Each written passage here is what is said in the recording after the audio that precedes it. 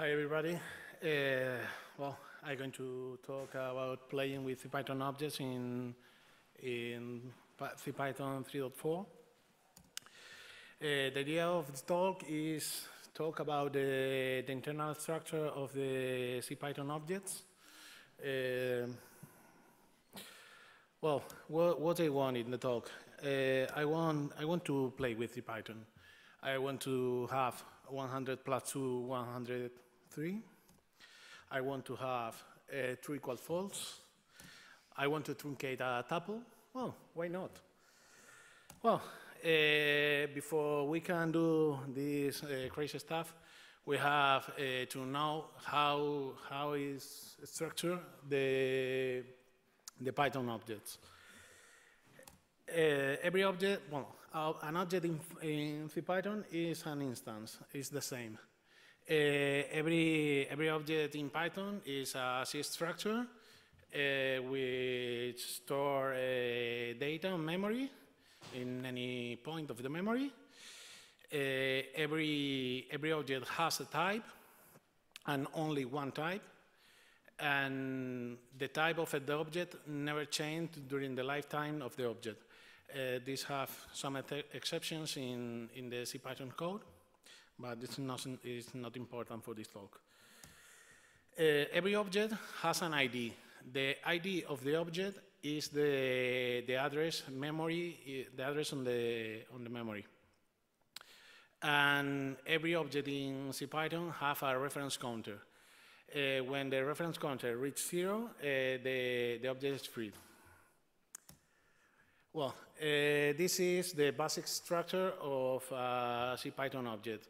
Every CPython object has at least two fields: the ob_refcnt, which is the reference counter, and ob_type, which is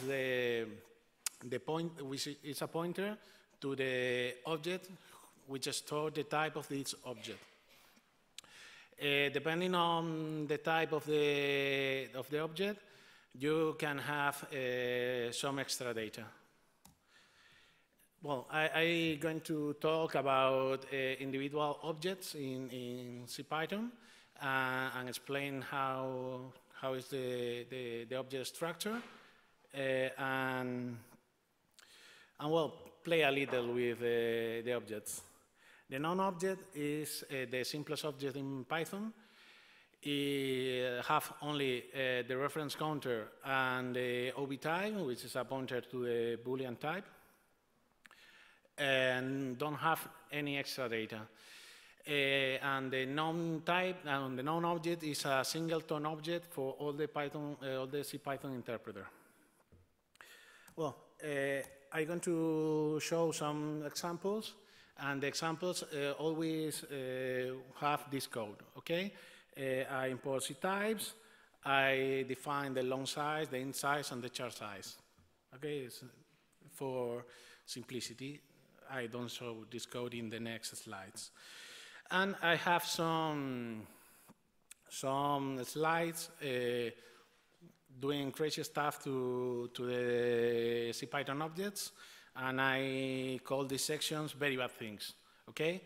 I call this section very bad things because you don't have to do this.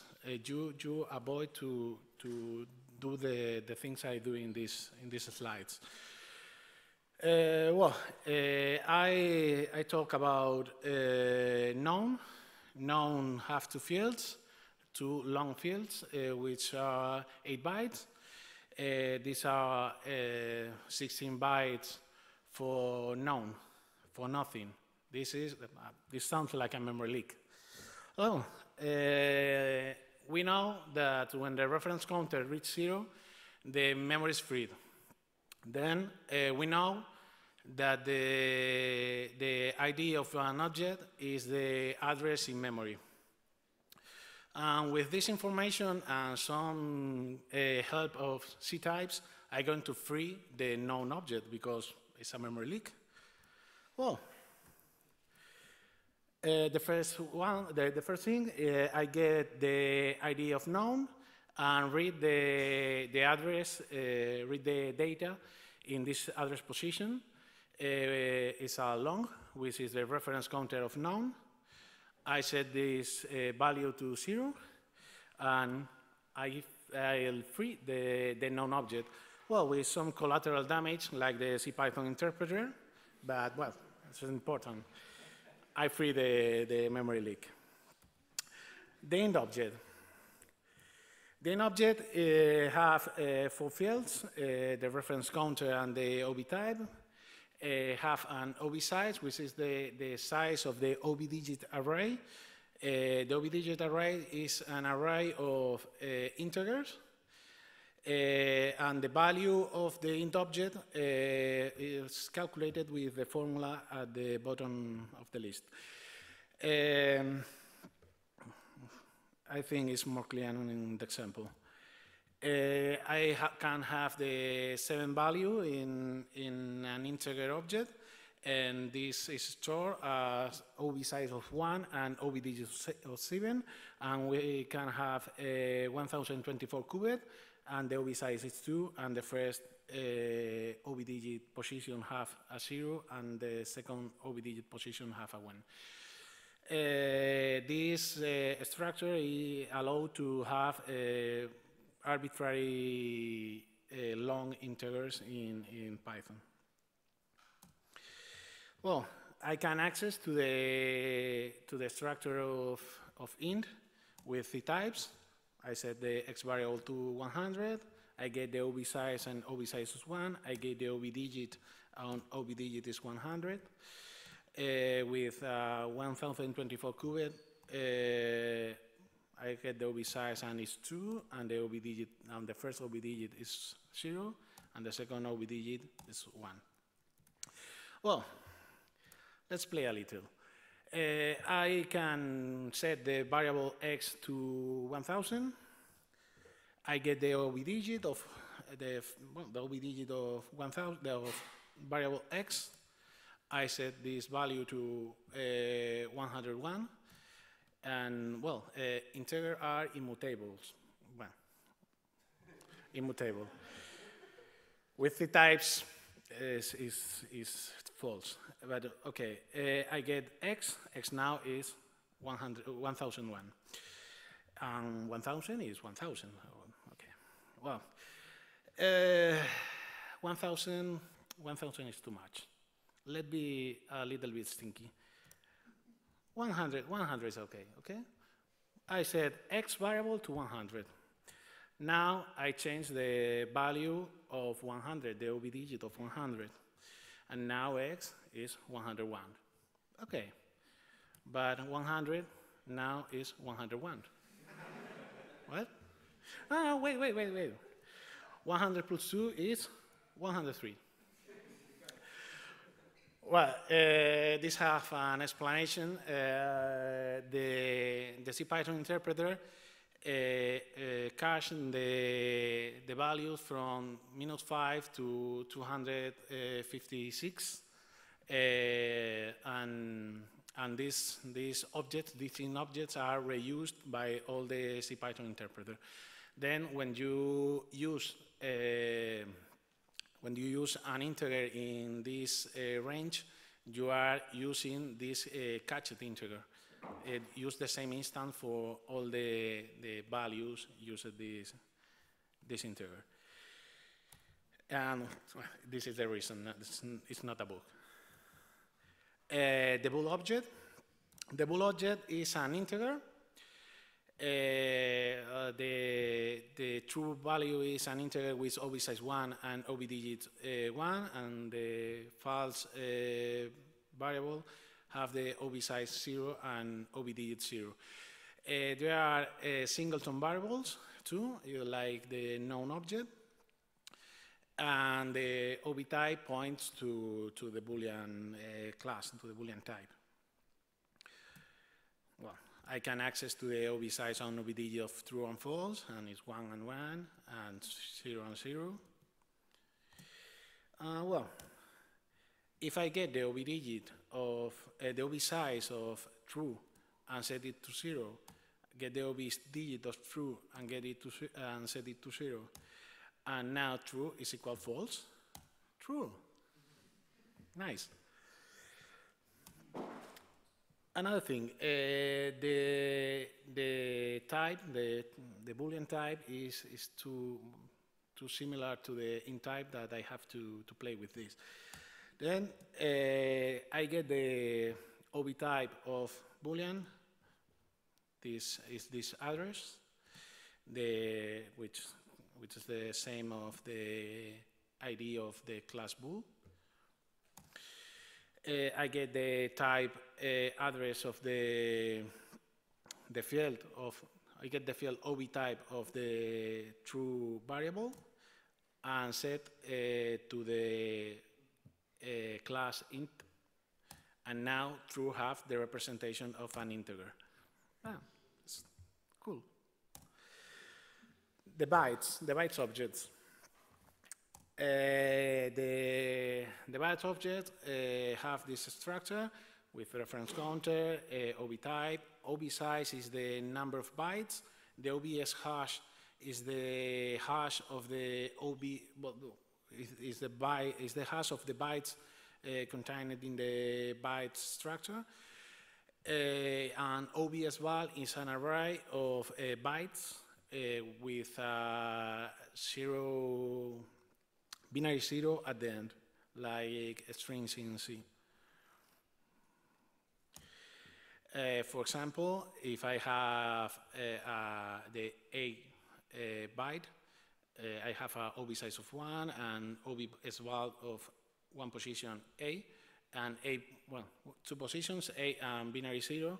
AB have an OB size of 2 and 3 positions, A, B, and binary 0. I can access to JEP. I get the OB size and it's 3.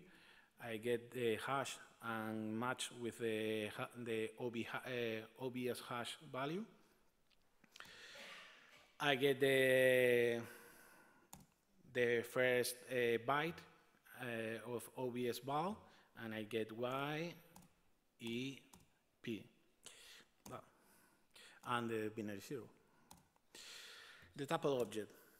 The tuple object have a reference counter, an OB type, and the OB size, which is the number of elements of the tuple, our OB item, which is an array of pointers to Python objects.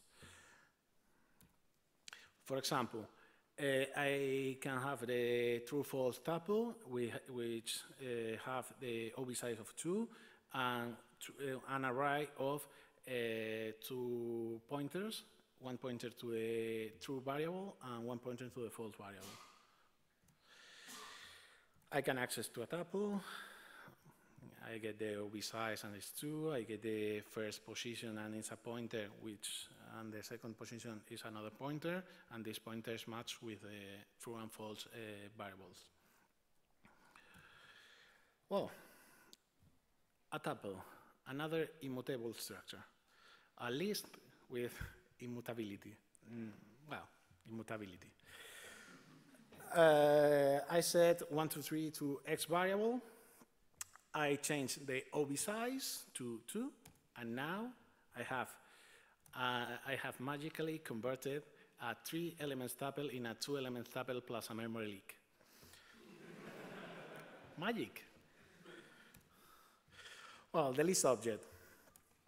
The list object have a reference counter, an OB type, an OB size, which is the number of elements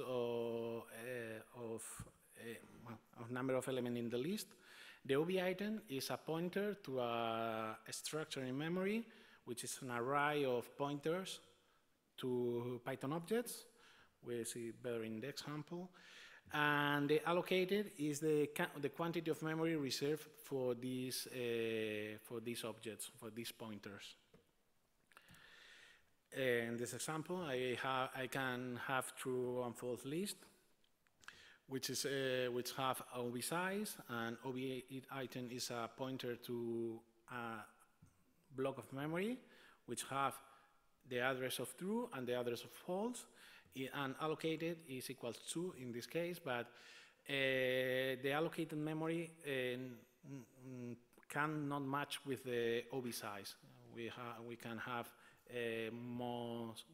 bigger allocated memory blocks, and we only use some for the elements. And well, it depends on the way you have created the list. Well, to access a list, I get the OB size is 3, I get the OB item pointer and this address in the memory. I get the first position of this address is a pointer to a Python object, and this pointer is 1. Okay. Well, I can get the second pointer, and this pointer will be 2. Another very bad thing. I set the variable x to a 10-element list and the variable y to a 4-element list. I get the OB item pointer of y, I get the OB item pointer of x, and I set the y OB item pointer to the x OB item pointer. Then, if I get y, I get the first 4 positions of x. If I modify x, I can see these modifications in y. This is not a great feature for use in production, okay? It's a crazy thing that don't use this code, please. Well, the dict object. The dict object is the more complex object I will show in this talk. It's a complex structure and really nice. There are a PEP explaining how it works. And the PEP 412 talk about the split tables and combined tables structure of the Python dictionaries. Well, every dict in Python have a reference counter OB type. MA used, which is the number of keys used by the dict. The MA keys point to a data structure, and MA values is a pointer to the values in some types of dictionaries. I think it will be better to see it in the example. The decay ref counter is a reference counter for this block, this set of keys. Decay size, well, okay. Decay size is the total size of the hash map, of the variable size of the hash map. Decay lookup is a slot for function to look up the hash in the entries. Decay usable is the left space on the dictionary usable before the dictionary needs a resize. And decay entries is an array of a k entry structure. The k entry structure is a hash of the key. The ME key is a pointer to the key, and MB value is a pointer to the value. Let's see an example. With a dictionary 1, 2, 3, 4, I have 2 keys, then the MA used is 2.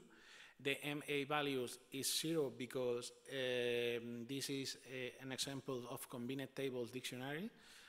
This means the values are stored in the key entries. The ME keys points to a data structure. The data structure have a decay size of 8 because we have 8 positions to store data or store keys. And the key usable have a value of 3. This means if I store three values more or 3 keys more, the dictionary will be resized, and the dictionary keys, the entry keys, will have a MA key of will be the address of 1, the ME value will be the address of 2, the ME key will be the address of 3 and 4. And the hash function, the default hash function in CPython for integers is the same value of the integer. Then the hash in this case is easy to know.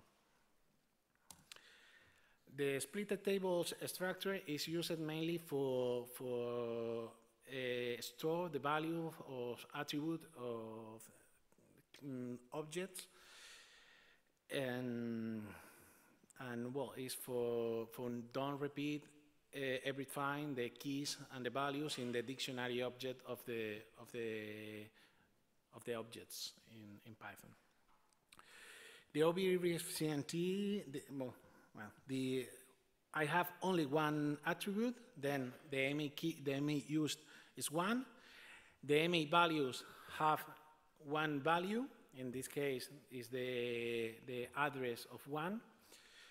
The decay size is 8, the decay usable is 3, and the ME key will be the pointer to the A key, and ME hash will be the hash of the A, and ME value in this case is 0 because it's binary 0 because we are using splitted tables in this case. Well, to access a dictionary is a little bit complex, but well, I get the keys, the pointer to the keys. I get the key entry 1, the key entry 7 in this case. Well, I get the key, the value. All these examples will be published in GitHub, and the slide will be published in speaker deck. But well, the key and the value, I get the key and the value of 7. I get the OB digit of the first, the key 1, the OB digit of val 1, which is 3, the OB digit of key 7, and the OB digit of val 7. Well, extra val. This is, I don't explain the code enough for understand this example, but well, I think it's funny. I will change the add magic method of integer globally. I import the types. I define a callback function in ctypes, which gets the 2 Python objects and return 1 Python object, and return always 42. Now I get the address of the pointer to the C function that wraps this Python function. I get the integer class data structure. I find the number address, which is a pointer to the data structure with all the slots of functions, of C functions that implement the number behavior in integers. I get the first position of this data structure, which is the slot for add function. I put my function. I increment the ref counter of 42 for not break the interpreter. And I print 1 + 1, and I get 42. Well, reference. The main reference of this talk is the Python code. Okay, the CPython objects is not especially complex to understand with some sections like Unicode. The Python objects are defined in the include directory and the objects directory, and you don't have to see the rest of Python to understand the CPython objects. The ctypes documentation is really interesting for play with CPython data structures. The C API of Python is really interesting too. If you want to know more about the CPython dictionaries, you can read the PEP 412. And if you want to see the access code of the examples of the slides, is in my GitHub, and the very bad things examples and in my GitHub too. Well, the conclusions. I don't write C code normally. I'm not a code developer of Python, and I don't have a big knowledge of CPython interpreter, but I can play with the CPython objects. CPython objects are simple, are not complex, and can be funny. And of course, if I can, don't be scared about the CPython source code. If I can read it, you can read it, sure. Questions?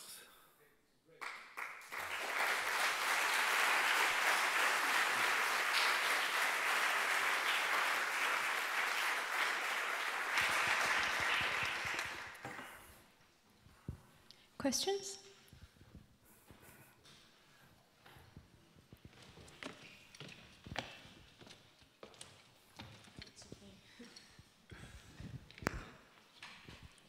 Yeah, it is. Okay, first, thanks for the talk, very interesting. And my question is, what are the possible practical usages of this, except for entertaining the audience? Thanks. I hope for none. This is not for practical use. I use ctype for play with the CPython objects, but I don't find any practical use of this knowledge. The talk is not for showing something to use in your day, in your normal days. Is for better understanding of the CPython, how CPython works, and I hope not see this code in any production environment or something like that, because it's crazy stuff. More questions?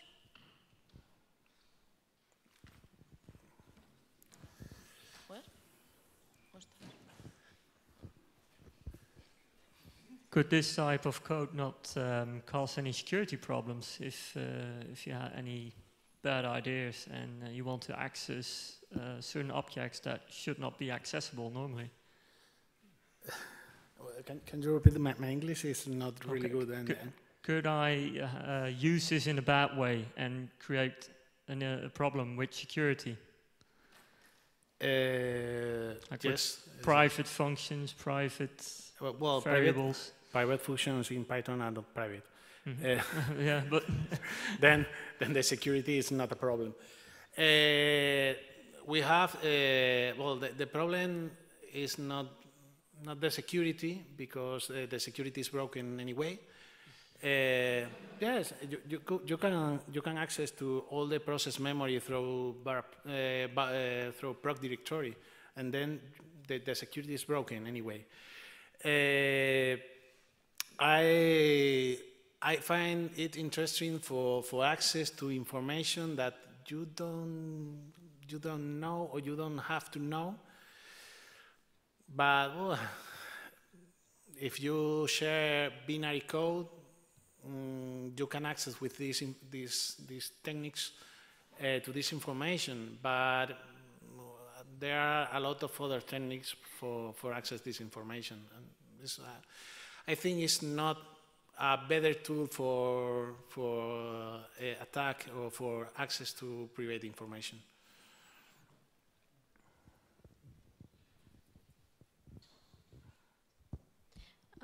Hi, but so if you make all these modifications, it would only affect the current process, right? So if you open another interpreter, Python would behave normally. Of course, these changes is done in the memory of the process. You don't have access to modify other Python interpreters. You can create modules that when are import do things like that, but it's bad idea, or or a good idea for have a funny day with a coworker. Well,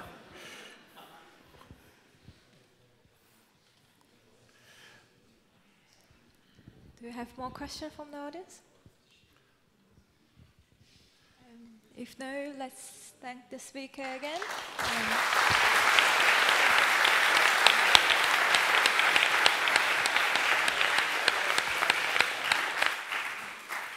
thanks.